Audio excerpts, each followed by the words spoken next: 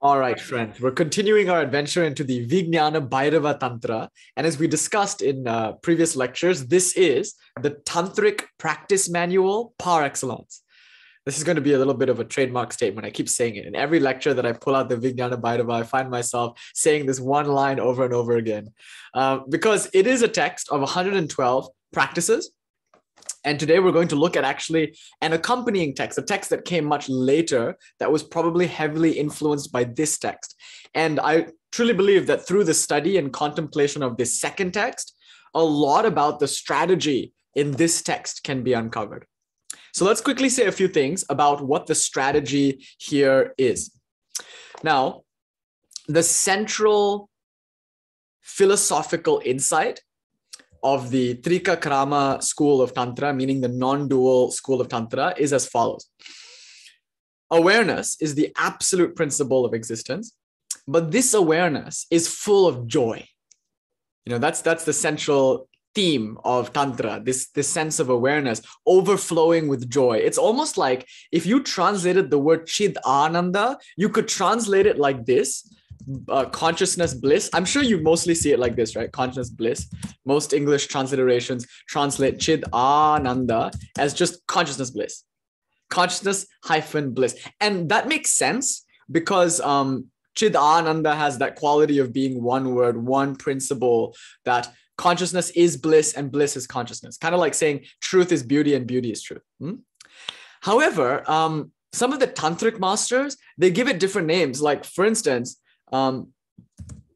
Chid Ananda Gana, which has the connotation of awareness replete with joy or suffused with joy. And sometimes it would be perfectly fair to translate this as awareness that's in love with itself.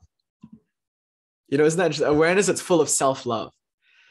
So if we think about what love is, we ask the question, okay, I love things. I love my dog. I love my plants. I love my spouse. I love my house. Like, what is it to love something? Very quickly, we realize love is nothing but attention and reverence.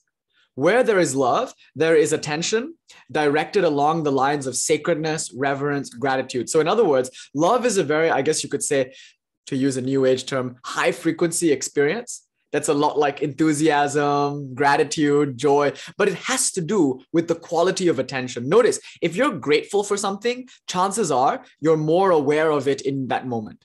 You're like looking at it more. You're like, I'm so happy there's a sunset here. Notice that feeling of gratitude, what it is truly is a heightening of awareness, a heightening of presence. A feeling of sacredness and reverence. Last night, we discussed in depth how to do a Tantrik puja, or rather not that, but what the role of Tantrik puja was. And last night, we realized, wow, it's such a powerful opportunity to cultivate reverence. So you go through these ceremonial procedures, chanting the appropriate mantras in the appropriate places. You evoke beauty by using flower and sandalwood paste and incense and all of that. And it creates sacredness and reverence, which does what? If not increase the quality of attention. So you could say, whenever there's bliss, there is awareness becoming aware of itself. Bliss then becomes the central kind of focus in Tantra. So we can even call Tantra the sukhopaya, which is the path of bliss. Anandopaya, path of bliss, or sukhopaya, the easy way, the easy path. But don't be mistaken. There's nothing easy about it. It's simple, but incredibly complex, as you will soon see in this text.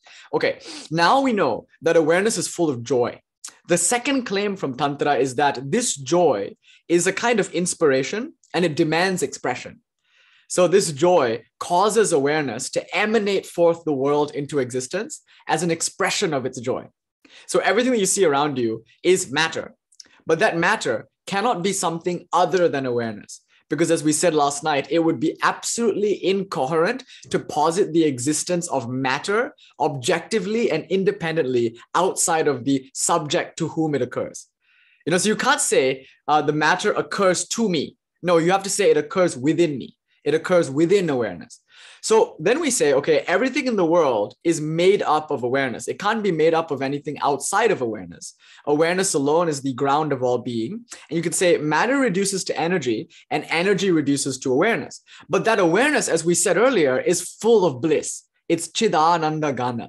So the experience of the Tantric master is looking around the world and seeing nothing but that awareness blazing forth as this table or as that person, as a Diego or as a Blue Yeti microphone. All of it is just God appearing to God for the sake of bliss, you know? So you can do this process. Like you can look and say, okay, like look at Diego. I'm very, excited to see Diego. You're looking at him. So there's the body. This body is not at all Diego, right? How could it be? It's a wonderful form, very functional and handsome and all is great, but it's changing all the time. There was a child Diego, there's an adolescent Diego, there's a young Diego, and hopefully, God willing, there's going to be old Diego, and then like bearded Diego, like with white beard, like there's going to be all these different changes. I could say, well, which one is the Diego? And you couldn't point to any one of those bodies and be like, that's a Diego. Diego is clearly not the body that represents the Diego. There's something deeper, something beyond that. So I go a little deeper and I say, well, okay, it's the personality, right? There's a person there. But what is a personality? It's a continual flux of ideas. It would be a disservice for me to say Diego is this and not that. There are whole facets of this gentleman's personality that I don't know, that he probably doesn't know, that isn't static, that's always shifting and changing. Yet there is some center, some point around which the mind and body of Diego circulate. So now the question becomes, when I meet a cat, when I meet a rose, when I meet a Mikey, am I more interested in the body phenomenon, the mind phenomenon, or the awareness that's there? That's the only question a spiritual person has to ask. So if I'm able to see beyond the body and mind to the unchanging witness that is a rose, then what's happening is I'm encountering myself, appearing to myself, the self, awareness. And it should be full of joy, full of bliss. So this is to say that the experience of the Tantric master in the world is one of chamatkara. Chamatkara means aesthetic rapture, or maybe we can translate that to relish.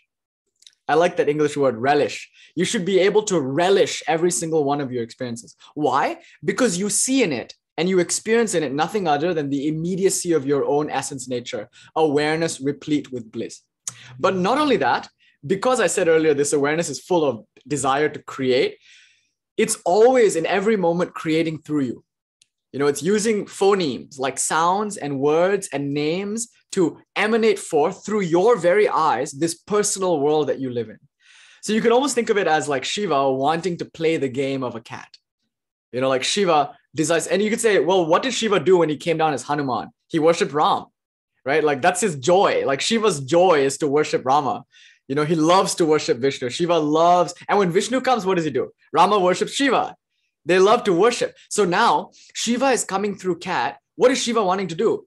Taking cat to more worship, more spirituality. That's what Shiva wants to do, right? Now cat has two choices. Either cat can resist the will of Shiva, which is flowing through you as a natural upsurge of inspiration, and do something else that would be more practical, like work on your investment portfolio. Or you could surrender completely to the will of the Lord flowing through you. That's the only two options that cat has. Either one, whatever she chooses, it's Shiva. That's the thing about tantric non-duality. There's no real cat. So even if cat chooses against God's will, that was still God's will. What it means is Shiva wants to play the game of like a miserable corporate lawyer first, and then he'll be a niche. You know what I mean? So now it's not just that you should feel bliss and joy in every moment, but you should also feel a kind of dialogue with awareness. Even though this is a non-dualistic tradition, there should be a sense in each and every one of your moments of being guided by some deep inner voice that you relate to as a deity like Shiva, or more appropriately, Para, the goddess Para, the supreme goddess, who is sometimes called Paravak, the word, the supreme word. So she emanates forth as like an instinct. I'll come to a yoga class at 5 o'clock on Friday. I'll go and do this, or I'll go and do that. So you flow along these lines. How do we achieve that though? Like by what practice does a person come to live in this way, with open-eyed wonder, with a sense of this body being your very own body? Remember, now we're talking about it in a conceptual way, but once this like actual way of looking at the world, which is after all the truth, becomes enmeshed and established in your experience, then it will go from concept or conception to perception. That's the spiritual life. You go from a conception of truth to a perception of truth. At that point, you can actually say with authenticity, Vishva Sharira Shivaika Rupa Eva Kevalam, which in Sanskrit means this entire world is the body of Shiva, and that alone am I. You should feel that. When you look at other people, you should feel like a total intimacy with them. So now, the way that a yogi would do this, and we're going to compare it with the meditation we're doing today. Hello, dear Angela. Welcome.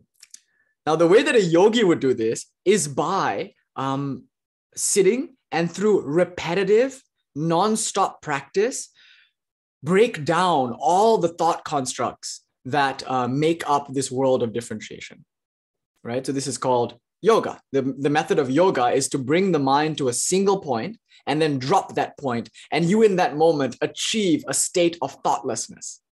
But in order to do that, you probably have to leave behind society, because the thing about the world is that it's full of like impressions. You can't drive down the street without seeing a billboard that brings out lust. You can't like walk down a street without seeing a store that brings out greed. You meet other people every day and they have ideas and thoughts and their vibes are brushing against yours. And it's almost impossible to meditate in the middle of a hustling, bustling city. So what ends up happening is that a yogi, typically who is very serious about yogic sadhana, like Raja Yoga, Patanjali Raja Yoga, will leave behind the city and go into the mountains, go into the Himalayan mountainside and sit and meditate in a place where he, she, or they are alone, in a place where there aren't a lot of sounds or distractions. And gradually, truly, in a short period of time, I would argue, they come to have mastery over their mind. They think less and less and less and less thoughts until there's only one thought left, the object of their meditation. They drop that, and at that point, they experience chamatkara, total immersion in the oneness of all existence. Okay, that's one path. Yes, that's the path of yoga. Now, today's meditation will explore the tantric path, which is actually in many ways directly opposing yoga. It's in direct opposition to yoga, though it's deeply indebted to yoga. Without mastering meditation to some degree, the techniques that I'm going to share with you today will be largely fruitless, because as you'll see soon, it requires like some meditative ability. Okay, so let me read you then this stuff that we're going to look at today. Where is it? Okay.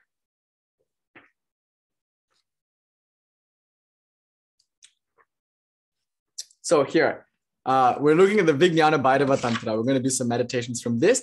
But today, let's look at the Svabodhodaya Manjari.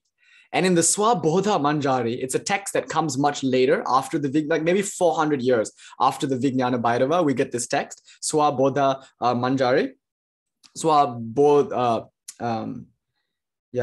what it does is it tells us stuff from the Vijnana-Bhairava, but in like a little bit more of a modern and updated way. It's by the great Tantric master Vira Natha or Vamana, and he was a disciple of Kairavati, who in turn was a disciple of Vira Natha, who started this whole non-dual kind of Tantra lineage, Kairavati was a woman, which I think is very special. So Gyanitra's master was a woman, and Gyanitra's central disciple was a woman, and she was the master of the author who put together this Svabodhodaya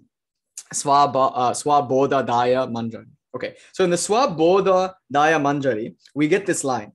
The nature of the mind is unsteady, being inundated by the subliminal impressions arising from false mental constructs, right? We get that in yoga, these verbal delusions, vikalpas. Now, realizing this, one sets out to dissolve the mind. Vikalpa shaya, the dissolution of the mind with all of its differential thought constructs, is the end goal of all spiritual practice. Whether it's Patanjali Yoga or Tantra, the idea is to have a direct, immediate contact with reality without any thoughts about it. Because these thoughts are always going to create a sense of alienation and separation. Okay, so this process of dissolution, and the word he's using here in Sanskrit is nirodha, which of course references the Yoga Sutra, was taught by the ancients as being caused by the yoga of renunciation and hard repetitive practice. Here, I will teach dissolution of the ordinary mind through the release of effort. So he's saying, look, there's different meditation now. Instead of bringing your mind and fixing it on one thing, I'm going to show you a different way to meditate. And so let's see what he says. By the way, I'm reading some of the translations from Hareesh Surabh. So now, verse 15 to 16. Here's an example of the type of meditation that Vira Natha is telling us to do. whatever captivating sound that comes into one's hearing, such as a gong or the sound of rumbling thunder, one should become, and here the word in Sanskrit is ekagrata, which means one pointed on it, until dissolving, the mind will dissolve with it. One should not think on what has just dissolved, but one should remain full of the intensified sense of one's own immediate being. Do you see? It's kind of a revolutionary method.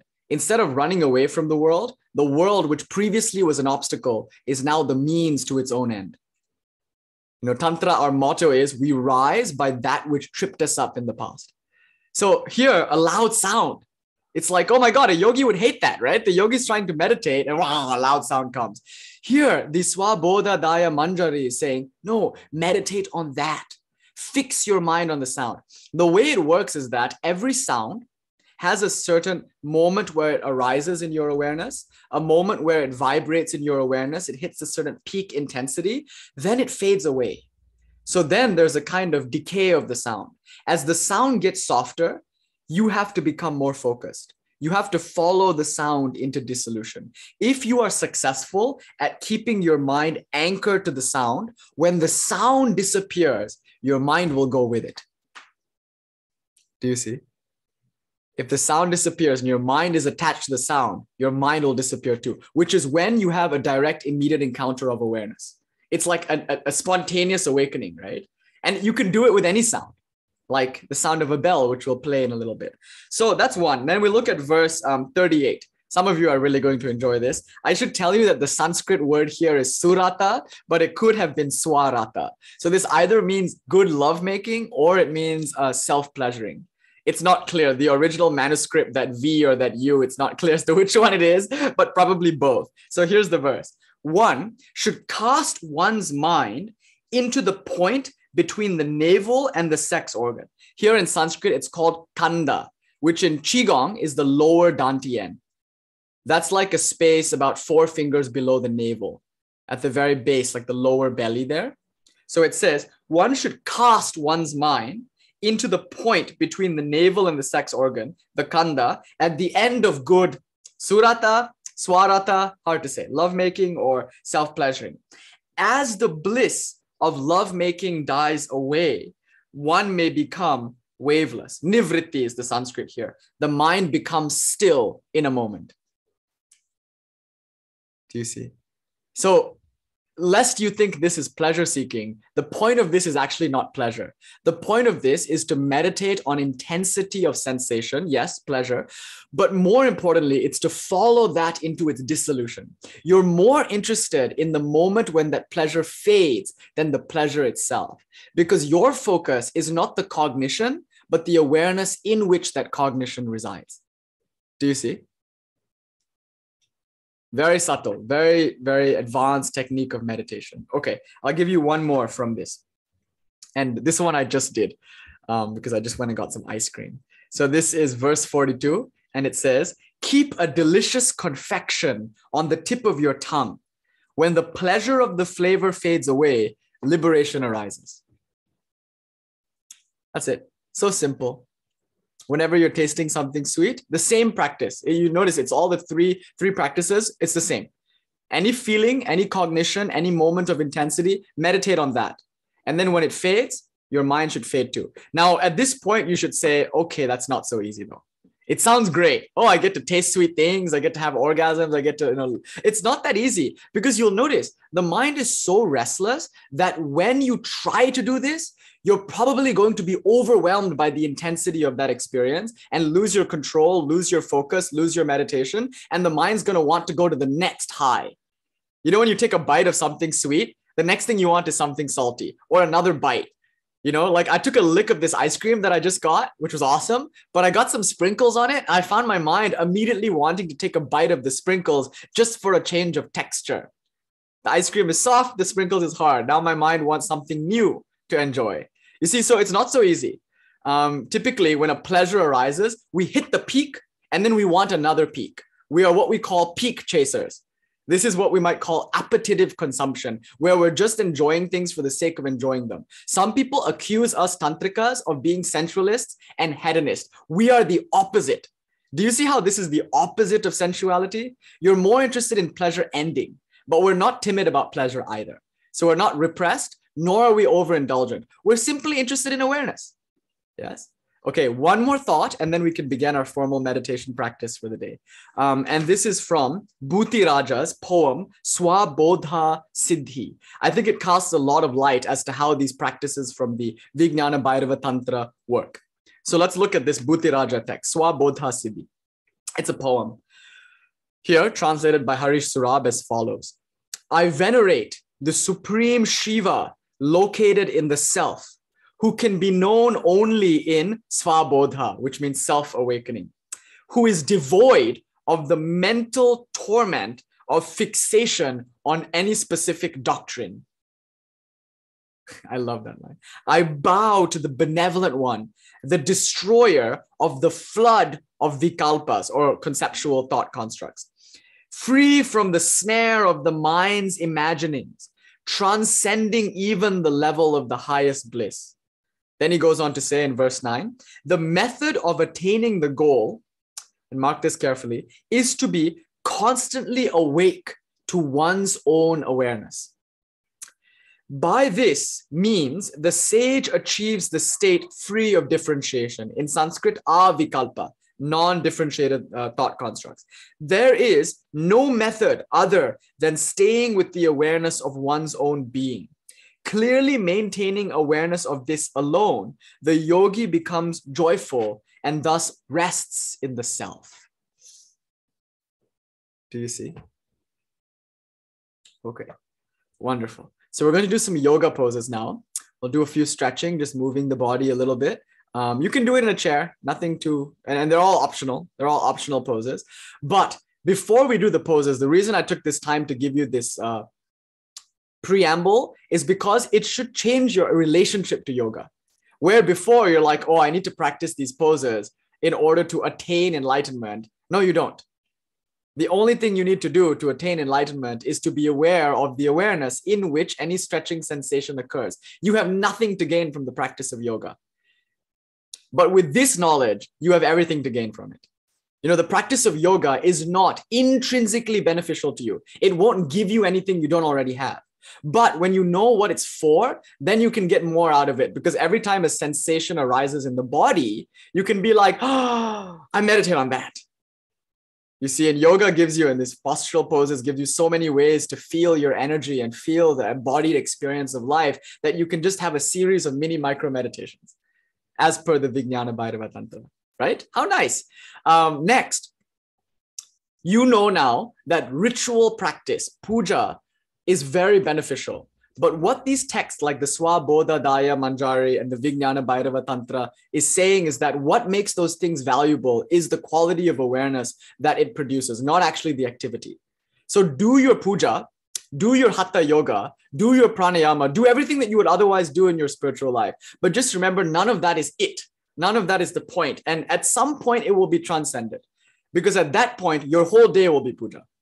Every moment will be an opportunity to awaken to yourself, you know. So let's get started then. I just wanted to read one more thing.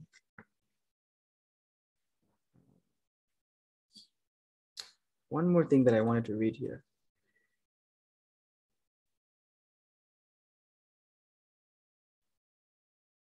Yeah, never mind. It's all right. We have enough.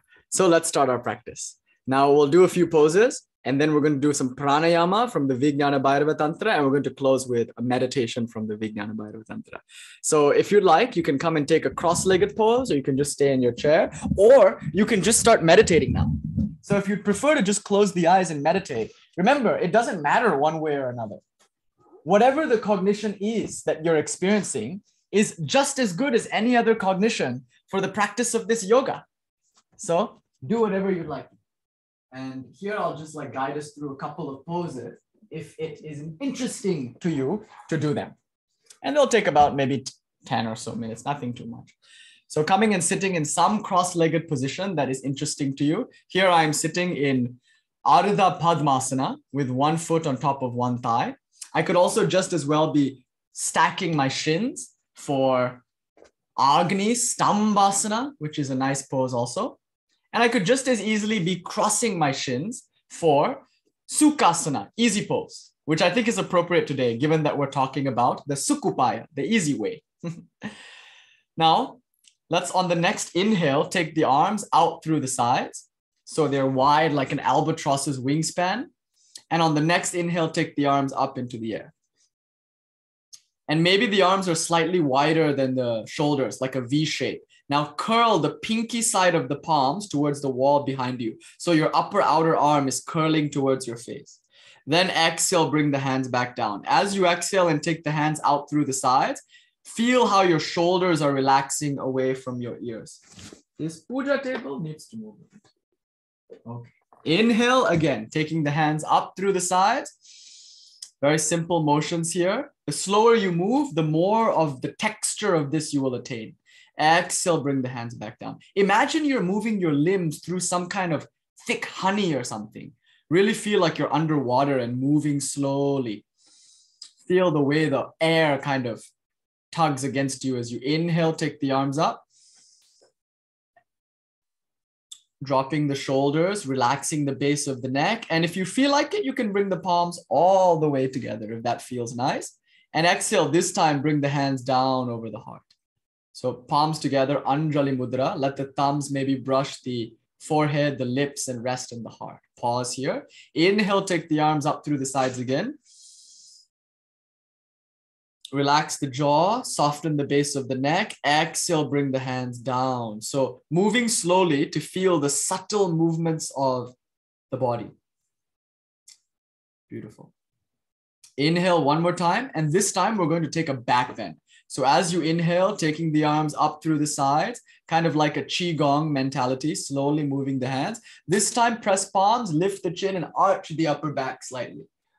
And then exhale, bring the hands down over the heart. So this should be kind of ecstatic and fluid. Now we'll add a sound. So I'll do Om, Ah, U, but you could just as easily do Hung or Kring or whatever other Bij mantra you like. Now, as you bring the hands down, you chant up. Meaning on the exhale, energy moves up. The ah, oo, and by the way, is an NG sound, striking the upper palate. So inhale, take the hands up through the sides. Whatever mantra you do, it probably ends with an M, which is really an sound. On the exhale, maybe after the back bend, exhale your mantra.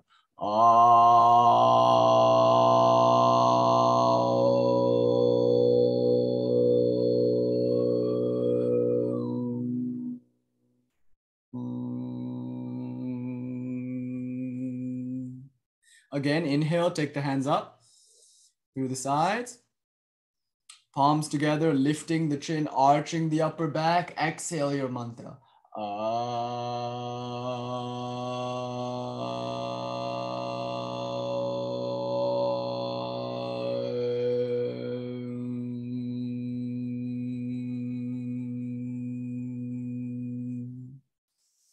One more time, taking the hands up through the sides.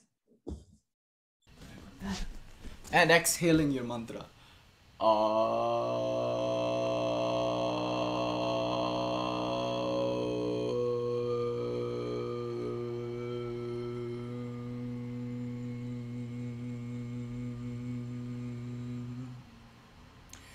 Perhaps keeping the hand over the heart for this opening invocation. Om Namah Shivaya Satatam Panchakritya Vidhayine Chidananda Ganna Svatma Paramatava Bhasine Om Bhaya Sarvam Ravayati Sarvago Vyapako Kile Iti Bhairava Shabdasya Santato Charanachivaha Om Shanti Shanti Shanti. Inhale, take the arms up one more time. And this time, bring the left fingertips to the floor behind you, right hand to the left knee, and start to twist over to the left. So just a gentle twist here. If the neck allows, you might gaze over the left shoulder head, keeping the crown of the head in line with the opening in the throat. Feel as if you are melting that left shoulder head into an imaginary wall behind you, broadening across the chest. Inhale, come out, take the arms up into the air again. Arms up and reach through the crown of your head, grow the length of the spine a smidgen, and exhale, bring the right fingertips to the floor, bring the left hand to the right thigh, and twist over to the right. Even as you twist, there should be a spiraling up motion, as if you're trying to climb the crown of your head up towards the ceiling. So bringing a little bit of lift in the crown of the head, and just coming into a nice twist as you exhale, finding a little more of that twist, really enjoying this corkscrewing position. It's almost like you're churning the base of the spine to rouse that Kundalini Shakti that lies dormant in that region. All right, start to unwind from that twist. Inhale, take both arms up into the air again. Bring the left fingertips to the floor and start to walk the left fingertips out to the left as you take a side stretch over to the left. Roll the top ribs back. So the idea is that you're opening across the chest, broadening across the collarbones. Try to keep the forehead higher than the chin. So if you'll see me here, my forehead is not dropping. I'm bringing my forehead up. So when I look up, the chin is lower than the forehead. If you like, you can even bring your left elbow to the floor. Good. Inhale, take the arms back up into the air. You should feel an opening in the right hip and then now in the left hip. Exhale, walk the right arm out to the right and take your sideways bend. As you lean to the right, your left hip wants to come with you. So keep your left hip pinned down even as you take this side bend. Roll the left ribs back so that you're broad across the chest. And if the neck allows, look up at that raised left arm. Breathe into this place here at the base of the hip. Inhale, come back up to center. And exhale, this time let's fold forward. So you're bringing the belly down over the shins. Now it's perfectly nice to bring a block underneath the forehead. So if you want to rest your head on the floor, do it. But if you have a block or some pillows, it can be nice to just bring the forehead onto the block. So these are very good ways to create space in the hips, space in the lower back, middle back, and upper back. It's very difficult to practice any spirituality without some kind of method of moving energy around the body. You know, it's almost impossible to practice brahmacharya, which is sexual continence, without loose and open hips. It's really just improbable for a man to do that. Inhale, let's come out. And now, exhale, bring the hands back over the heart. So we're taking the arms up. Exhale, bring the hands back over the heart. Beautifully done. And let the hands fall to the lap. Now you might like to change the cross of the legs. So changing the cross of the legs to change the texture of this pose. So whichever shin was on top, switch it. So a bottom shin is there. Inhale, take the arms up through the sides. Maybe taking that back bend again, pressing palms, lifting the chin, arching the upper back. And then exhaling, folding forward, diving down, sending the sternum forward and coming to rest the forehead on a block or on the floor or on a stack of pillows or something. Just coming to fold the belly over the thighs. Yeah, like that. Folding and tuck the chin, round the upper back, relax into this posture to any degree that feels appropriate. Remember, as we discussed in the opening of the class, it's not about how the shape looks. There's nothing for you to gain from this practice that you don't already have. Any cognition, any sensation in the body is as good as any other occasion to awaken to the awareness in which that very cognition is vibrating. So like we learned in the Svabodhodaya Manjari, the loud sound of thunder or a gong is an opportunity to awaken to what you are. By focusing your mind on the sound, when the sound dissolves, your mind, having been made ekagrata, dissolves with the sound, leaving you in a state of avikalpa paramarshena, immersion into non-conceptual, prediscursive, immediate reality. You can do the exact same thing with any sensations you feel in this practice too. All right, let's inhale and come out. You might walk the hands back or take the hands up, however you'd like to come out. Exhale, bring the hands back over the heart. And let's take tabletop pose now. So just a few more poses before we meditate. Coming to stand on the hands and knees in tabletop pose. Inhaling to lift the chin, arch the upper back. Cow pose. Press the sternum forward, drop the belly. Exhale, tuck the chin, round the upper back, lift the sides of the navel up into the spine. Cat pose. Inhale, come forward to cow, lifting the chin, arching the upper back. So a very serpentine motion here. Exhale, tucking the chin, rounding the upper back, lifting the sides of the navel into the spine. Use your hands and knees to press into the mat as you flow. Inhale, come up to cow. One more time. Exhale, come to cat. Last time. Lift the patch of skin between the shoulder blades just a smidgen higher, spreading the shoulder blades apart. Then inhale, return to tabletop. Bring the big toes together, heels apart, and exhale, sink the hips into the heels for child's pose. Remember to bring a block under your head if that feels more comfortable for you. If your hips are very far away from the heels, then the higher up you bring your forehead, the lower down your hips will be, which gives you so much space in this pose. Despite its name, child's pose is not child's play. It's not that easy a pose.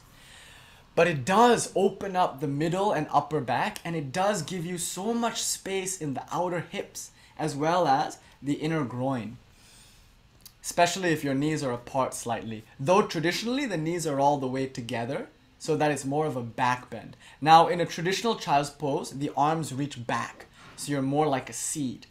So if you'd like to reach the arms back, you can, with the palms resting by the ankles. See how much more intimate it is to be like curled up into a ball like this. All right, my friends, just a few moments here and we've concluded our asana portion of the class. And we'll move in a few moments to pranayama, which is practicing with the breath.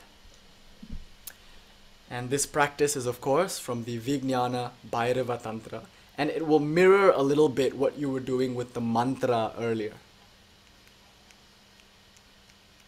These are, of course, all secret practices. They are generally quite closely guarded in tantric circles because they're very powerful, but also it can be kind of a waste of time if we're not really sure what we're doing. So we're going to proceed cautiously and attentively. And so before we take up any of the exercises in the Vijnana-Bhairava Tantra, it's nice to just stretch a bit, move the body, create a little bit of space in the middle and upper back, create some space in the hips, open up some channels up and down the spine. And maybe even now you can sense that the nostrils have cleared up slightly. Maybe breath seems more expansive and spacious. As a result of stretching your middle and upper back in this pose, maybe you're starting to feel like there's more room in the torso, especially in the back body, to breathe. This is very important. This is the piece that most people miss when coming to Tantra, and that is some facility with the body, with the embodied experience of being here. Okay, so when you're ready, come and sit up and take your meditation posture. So take any meditation posture that you like, cross-legged, kneeling, sitting in a chair, whatever that feels nice. For this though, it's good to keep the spine upright. We will lie down in a few moments, but for now, let's come and see that the head, the neck, and the spine are all in alignment. And as you sit up tall, relax. So both strength yet softness expresses itself in the way that you sit. And as you sit up tall, there should be a feeling of space in each vertebral disc as you grow the spine, and space across the collarbones as you broaden the chest. And at the same time, soften the jaw, relax the base of the neck, and tuck the chin in ever so slightly. And as you bring the face down slightly, it's a gesture of humility, reverence, but also in a practical way, it opens up space in the back of your neck, which is very good for this practice. All right. Let's take up the first meditation now, or the first pranayama. Remember, in the Vijnana-Bhairava Tantra, Shakti or Parvati or Bhairavi expresses to Shiva that she has studied everything there is to study. She says, "My Lord, I've studied the whole Trika school of Tantra. I've studied texts one after another, each more essential than the last, and still I am confused. What is the ultimate nature of reality?" And this whole text is Shiva's reply to that question. But notice he doesn't give a teaching. He gives 112 practices. It's not enough to tell you. One must show you. So these practices are all designed to convey a direct experience of truth. Let's pick up the first one. Shri Bhairava Uvacha. Bhairava said, Urdve prano hiyadho jivo visargatma parocharet utpati dvitayastane bharanad bharitastitahi. The exhaling breath should ascend and the inhaling breath should descend, both forming a visarga, meaning a conjunct of 2 points. Their state of fullness is found by fixing them in the 2 places of their origin. So, to break that down, all it says is, imagine that as you inhale, you are inhaling down through the crown of your head and down into the base of your heart. And imagine that as you exhale, the exhalation was emerging from the base of the heart and moving up the spine and out through the crown of the head. So as opposed to thinking of breathing as merely air moving in and out of the nose and in and out of the lungs, we are invited now to consider breathing as an act of moving prana up and down the spine. Inhalation, apana vayu. Take the air down from the region above the crown of your head into the region at the base of the heart. Gently inhale. And then on the exhale, feel as if this air, or rather this prana, is ascending like a current of energy up from the base of the heart, out through the crown of the head.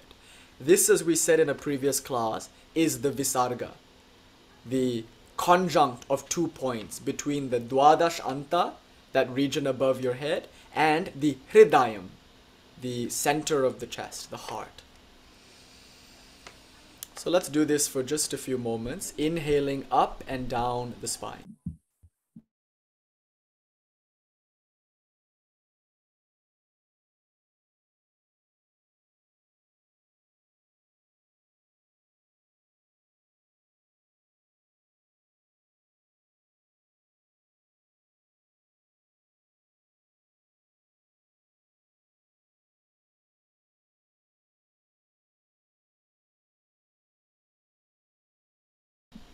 As you start to feel for the breath as a movement of energy, let's consider the next verse.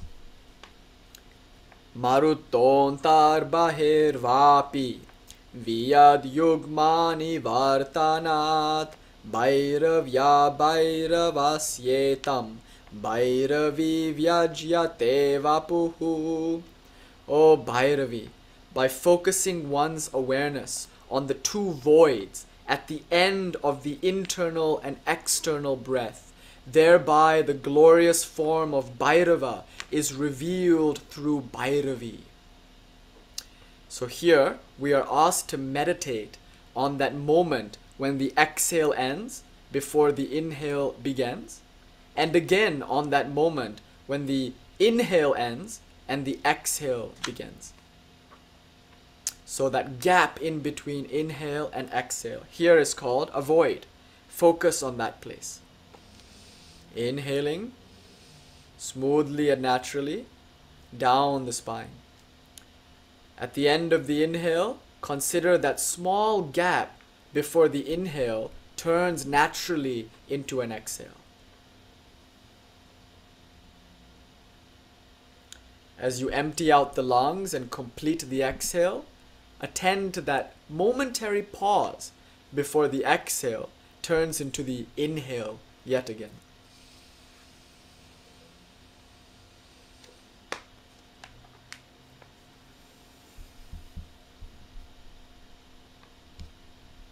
Please note that this is not anava upaya. It's not a practice that you do. It's just something naturally occurring that you're invited to notice. So it's not that you're deepening the breath or breathing in any kind of modified or conditioned way. You're simply feeling for the movement of energy up and down the spine that is naturally occurring anyway as you inhale and exhale. The inhale naturally draws you back into your center. Every inhale is a return to the source. Every exhale is an expression of that source emanating forth as a world. This in-breath and out-breath is really the inhalation and exhalation of God. You are not breathing so much as you are being breathed by the oscillating, pulsating, nectarian ecstasy that is Shiva, the spanda, the vibration of all being. So this should be incredibly sweet. The exercise just prescribed should not at all be strenuous. Everything about this must be simple, sweet, and to some extent effortless. You're just breathing, and you're just becoming interested in what's going on in the beginning and the end of each breath cycle, or each half of the breath cycle.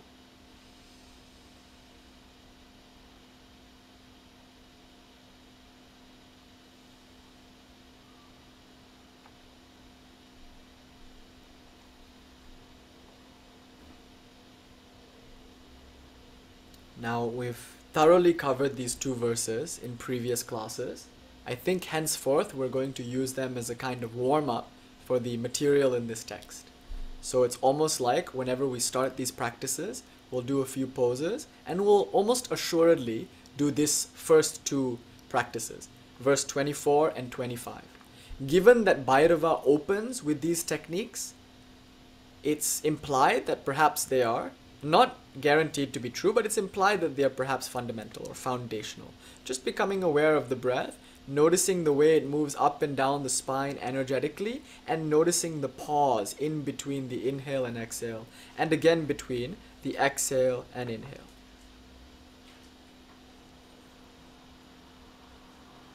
Now I'll read to you verse 49.